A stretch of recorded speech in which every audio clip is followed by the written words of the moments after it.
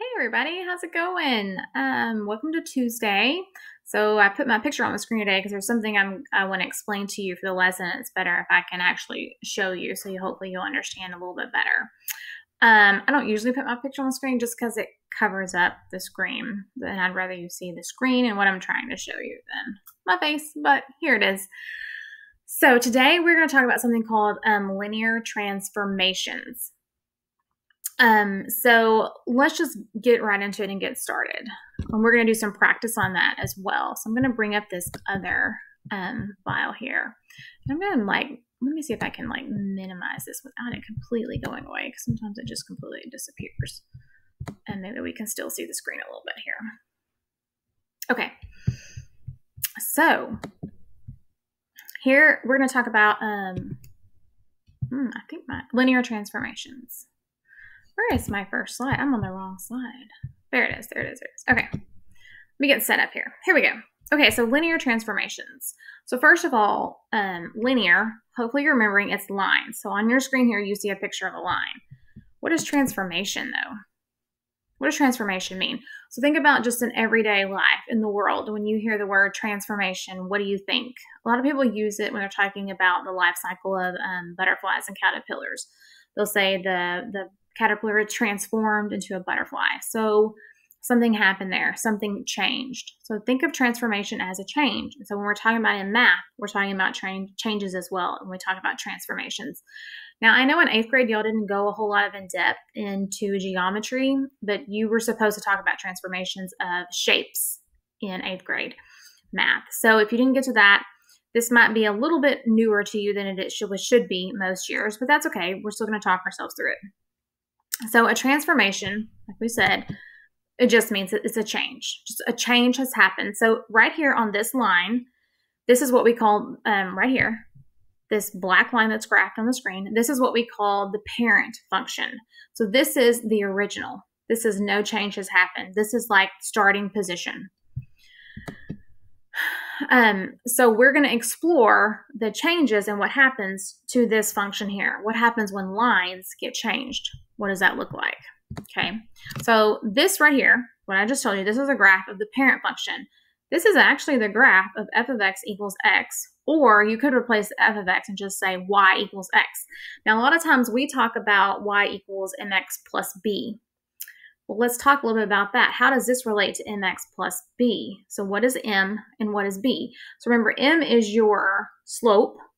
So m is usually the number that's sitting in front of x, and b is the value that's usually stuck on the end, or it's just the number by itself. So what is the slope and y-intercept of that line right there, the parent, the one I'm telling you, the black line, that's the starting, f of x equals x, or y equals x. Well, what's the number sitting in front of x right here? Do you see one written? No, so then we know it must be 1. And is there a number tacked on the end? So for the parent, your slope is always 1 and your y-intercept is 0. There's no b value tacked on the end, and the number sitting in front of x for this equation is 1. Okay, well, let's take a look now at this line. Look at the red one. What happened there? So there's a change has happened. It's not the same as the black one, right? What actually happened? Well, if you'll notice, the black one's going one direction and the red one flipped over the other way.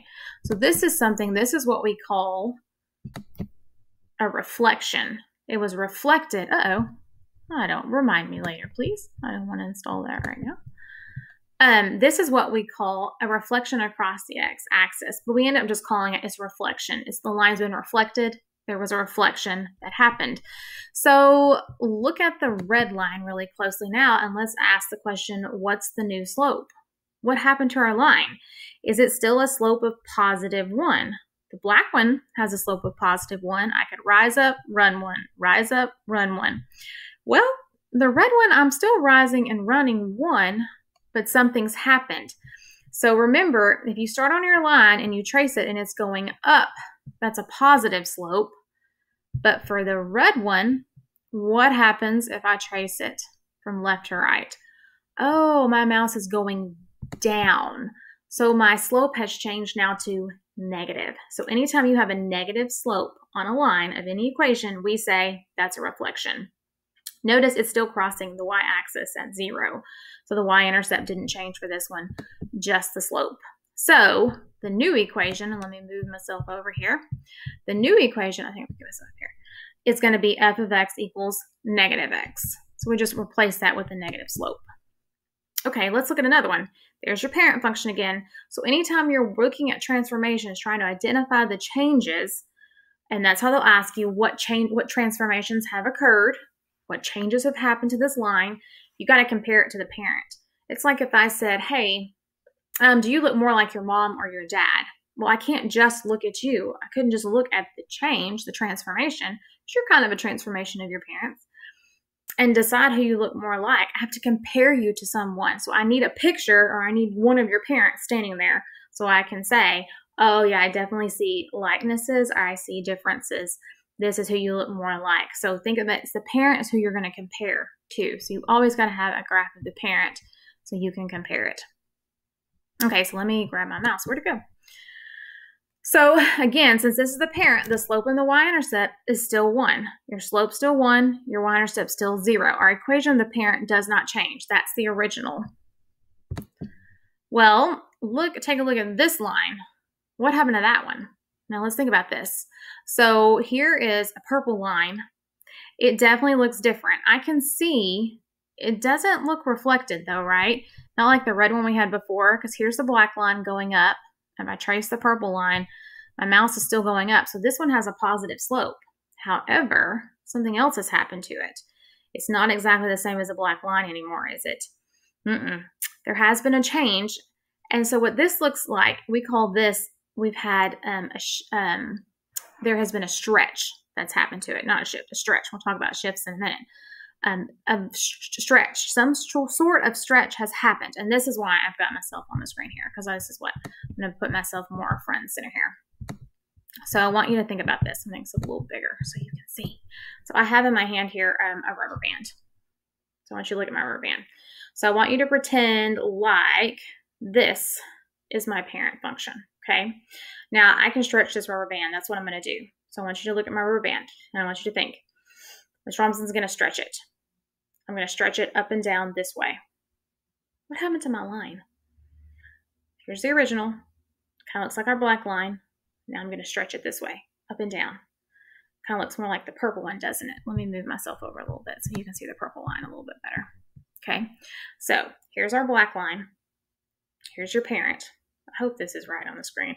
I may have this backwards for y'all, but it's okay. The concept's the same. So here we go to the purple line. I stretched it vertically. I stretched it up and down vertically. I pulled this way. Notice the steepness of my line changed. So when you have a vertical stretch, let me see if I can make myself smaller without making myself disappear again. So when you have a steepness of your line changes and it gets more steep, the line got steeper here. So notice, I would rather walk up the black line than the purple line, because the purple line looks like it's way more steeper. We call that a vertical stretch, okay? So it's stretched, like you took the line and you stretched it up and down. Now, sometimes they also call this a horizontal compression. So this is like, think of it as if I had my line here, and then here's my black line, my original, someone pushed it in this direction. It kind of would tilt it up as well and make it steeper. Kind of a hard concept to grasp, but I want you to really focus on the idea of stretching it. Which direction would you be stretching it to make it steeper? So if I have my original black line, if I pulled it up and down this way, that's a vertical stretch. That's going to make it steeper. So what actually happened to it? Well, there's a new slope now because it's steeper. So if we were to calculate the slope of the purple one, if I start here, because I'm still crossing at the origin, I rise up 1, 2, and I run 1. So this slope is now 2. So instead of having a slope of 1, like we did on our parent function, we have a bigger slope. So the bigger your slope, the steeper your line. Oh, okay, so that might be a pattern we need to think about. The bigger your slope, the steeper your line. So then our new equation is just f of x equals 2x. So now my slope is no longer 1. Notice this one's still a positive slope. Okay, well, let's look at a different kind. Here's our parent. What's the slope and y-intercept? It's still 1, y-intercept of 0. Nothing changed there because it's the parent. It doesn't change. Oh, but look at this line. Now look at the pink line. So talking about steepness here, I can see the y-intercept didn't change. It's still crossing at the origin. However, the steepness of this pink line is not near as steep as the black line. I want to walk up the pink line more than the black line, yep, because that's not going to take very much energy on my part because it's not near as steep. So we got to think about it this way now, okay? So here's my black line. Let me put myself back in the center again so you guys can see me a little bit better. Let's have to make it bigger. Okay, here we go. So here's the black. Here's the original line right here. So instead of me pulling it this way, which made it steeper, well, now what if I pull it left and right? What if I pull it horizontally? If I stretch it horizontally, it naturally makes my line not as steep because here's my original. I'll let go. Now I'm going to pull it this way. Look how my line naturally just lays down. It's not as steep. So let me move myself out of the way again. Okay, so that's what happened here. So what changed for this one? Well, the line is less steep. We call this a horizontal stretch. So it's as if you took it and you stretched it left or right. Or you could call it a vertical compression. It's as if somebody took it this way and smushed it down from top to bottom. So what's the new slope of the pink line then? Well, let's see if we can calculate it. I'm at the origin. I can see it's crossing this point over here. So if I rise up 1, I have to run 1, 2, 3, 4. Oh, so I rise up 1, I run 4. So 1 over 4. Oh, so our new slope of our new line is 1 over 4. That slope got smaller. So smaller slope, less steepness. Hopefully that makes logical sense to you. So your new equation is just 1/4 in front of x instead of the 1. So remember, your slope sits beside x. So those are a couple of changes that can happen. So here's our graph again. Here's our parent function. Let's look at a different kind of change. What's the slope in the y-intercept of the black line? Well, it's the same it has been. That's our parent function. Our slope and our y-intercept is slope equals 1, y-intercept still 0. Let's check out this line though. Oh, what happened to this one? What changed with this blue line? So a change definitely happened. It's not the same as the black one. So we're crossing here at the origin and our slope is 1, 1. Well, is the blue line crossing at the origin? It's not, is it? What's the slope of the new line? The blue one, you rise up 1, run 1. Rise 1, 1, 1, run 1. Oh, so my slope is still 1 over 1, which is just 1. So my slope didn't change. However, the black line, the parent function, is crossing at the origin. It always is. My blue line is now crossing at 1, 2, 3, 4. So this line, it was like you took the y-intercept and you shifted it up. You just took that whole line. Let me go this way. I don't know which way is straight in. I think I'm seeing myself backwards over here. But you took the whole line and you just shifted it up.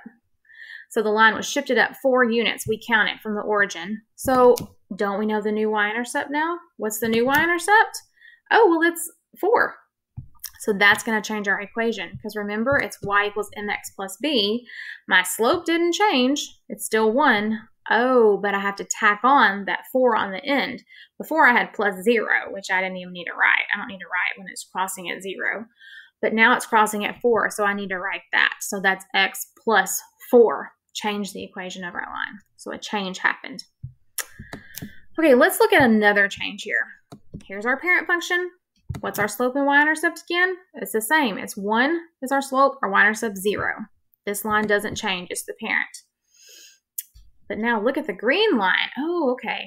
Let's check our slopes. Let's see, does this one look any more or less steep than the black one?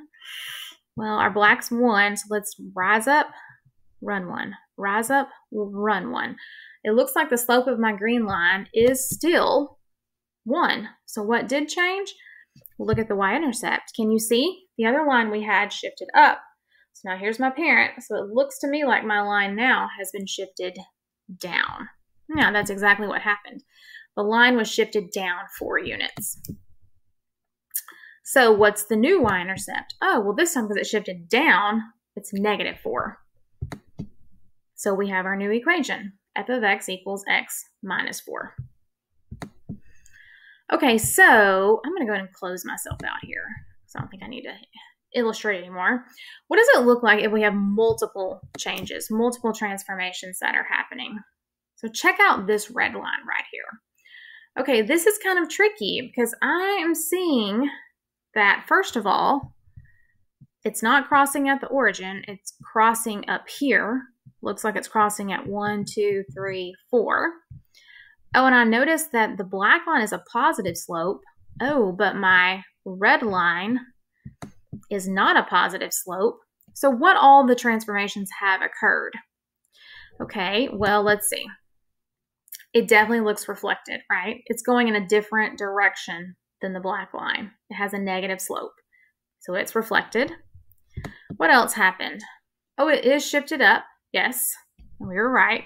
It's the black line's crossing at 0, 0, but the red line's crossing at 1, 2, 3, 4. Okay. And then it looks to me like our red line has a vertical stretch. It looks like someone pulled it from top to bottom because it is way steeper than the black line. So think, if you're going to walk up the red line, it's going to take a lot more steepness than walking up that black line. So that's a vertical stretch. The steeper it gets, think vertical, got to go up and down. It's going to be harder to go up and down. So because we said vertical stretch, more steepness means that you're going to have a bigger slope. So what is your new equation going to be? Oh, I don't think I wrote the new equation. I thought I did. I guess I didn't ever write the new equation on this one. But we could figure it out, right? Because we could say, well, we could figure out our slope, we could figure out our y-intercept, and we know that slope's got to be negative. We've done things like that. We've been given lines and we have written the equations. But right now, what we really want to focus on is, can we identify what transformations have occurred? So how are we going to practice that? Let's go to Canvas, and let's go and click on the modules page for today. It's taking a while for it to load. Okay, so when you get to your modules page, go ahead and scroll all the way down to the bottom, which mine is taking forever. Everything didn't load correctly. And remember, if yours got really long like mine did, you can always go up and collapse these modules. I thought I had them collapsed. It must have reset them though. But you can always recollapse them, and that's going to make your module page like so much easier to navigate. See how much shorter my module page just got there? That's great. So we want to do this thing called linear transformation practice. It says quiz. Don't forget, it's not a quiz. It's just practice. That's just what Canvas calls it. So here's what you're going to do. It says, remember, compare it to the parent function. So you can use Desmos for this. Here's my new transformed equation. I need to figure out what changes happened. So I come over here to Desmos, and the first thing you're going to do is you're going to type in the parent function, f of x equals x. Or you could type y equals x. Same thing. That's the parent. Notice, excuse me, this is what we were looking at a minute ago. It's going through the origin and it has a slope of 1. Rise 1, run 1. Rise 1, run 1. Slope of 1 going through the origin. I'm going to change this to projector mode so it makes the line a little darker. Now here's something cool. If you want to, you can change the color of your line here. So click on your little gear wheel, and then you click on the color dot, and you can make it any color you want. Now I like to make the parent function black. And then you hit done. So that way, when I graph my change, it's usually in a different color and it kind of pops out at me. So our equation here that we're looking at is f of x equals 2x. Remember, graph the parent up here and don't touch it. You're going to leave it there for the whole assignment. Don't ever touch it. Leave it there. Then come down underneath and type the one you're supposed to be looking at. So there's our new one, the blue one. See, I can see the difference in the color. And if you want to change the color again, hit your gear wheel, click on the dot, and change it to whatever color you want. Okay, so here's my original parent is the black one, and my new one is red. So I'm trying to figure out what happened to the red one. Well, what are my options? I can choose, and it says choose all that apply. Is it stretched horizontally? Remember, that's also called a vertical compression. Or was it stretched vertically, which is also called a horizontal compression? So does it look like this red line got steeper or less steep? Yeah, to me, it looks like it got more steeper. Like I would rather walk up the black line than the red one. That red one looks like it's getting pretty steep. And remember, that's what we talked about, because we said that when it gets more steep, that the slope gets bigger. And actually, we should even go over to our notes here. Let me hop on over here. Let me open up my journal. So you put the slides in yesterday for this Unit 4 into your journal. And I want to show you one of the slides I gave you, and we should have linked it, linear transformations. I gave you a reference chart. This is what we just talked about in our slideshow. So you have this in your notes to reference it. So these are pictures of all the things that can happen. Okay, so the one we're looking at right now kind of looks like this one. And so this is what happens when your slope in front of x is bigger than 1. It's what we call a vertical, remember, it's called a vertical stretch. It means it's like someone stretched it from top to bottom. So then you can go to the next one. So here's another one. And remember, it says compare it to the parent. So come over here, and now you don't erase the parent. Leave the parent function, type in the new one that they want you to compare it to identify what change happens. It was 1/2 x. So it's green now, but now my parent is still staying the same color, so that's good. So look at the green line. Does it look more steep to walk up or less steep? Looks to me like it's kind of laying over a little bit, like it's less steep. So it almost looks like somebody grabbed it on this end, grabbed the line on this end, and pulled it left to right horizontally. So that would be a horizontal stretch. Okay, so then let me hop on over and look at number 7, I think, or 8 maybe. There's quite a few of these, but they don't take long to work at all. Okay, they're pretty quick. So I'm going to jump over now and do question number 7. Well, f of x equals -2x. Okay, so remember, leave your parent and come type in your new one, -2x. Okay, for this one, okay, let's zoom out if we need to here. I'm seeing I have my black line, and then I notice it's going through, like I go up 1, 1. Looks like it has a slope of 1. That's our parent. But notice the green line, it's not really following the same path, is it, of the black line? And notice the black line is positive, but the green line is negative, right? And look, what's in front of x? It's a negative sign. So remember, anytime you see that negative, that's a reflection. It has been reflected. That's super important. Okay, so we know it's been reflected, but has the steepness changed?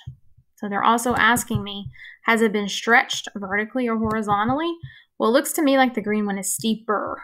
It's a lot steeper than the black line. It looks like it's climbing up towards the y-axis here. It's getting closer and closer to the y-axis. So it looks like someone took it from the bottom and the top and kind of pulled on a little bit, and it got steeper.